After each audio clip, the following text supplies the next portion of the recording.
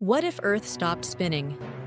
Imagine waking up one morning to find that Earth has stopped spinning. Sounds wild, right? But what would actually happen to us? Spoiler alert, it's not pretty. Earth spins at 1,000 miles per hour at the equator. This motion keeps everything in balance, our days, nights, and even the weather. But if it suddenly stopped, inertia would fling everything not nailed down into chaos. Think about this. Cars, buildings, even oceans would be launched eastward at insane speeds. Tsunamis the size of skyscrapers would obliterate coastlines. Sounds like a bad sci-fi movie, right? Well, it gets worse. Oh, and don't forget, your morning coffee. Yeah, that's flying too. So much for a peaceful breakfast.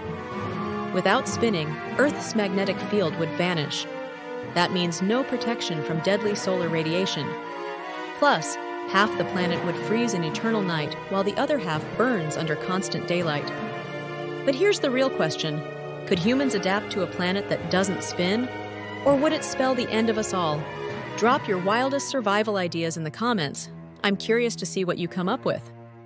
Subscribe, like, share at Space vs. Facts.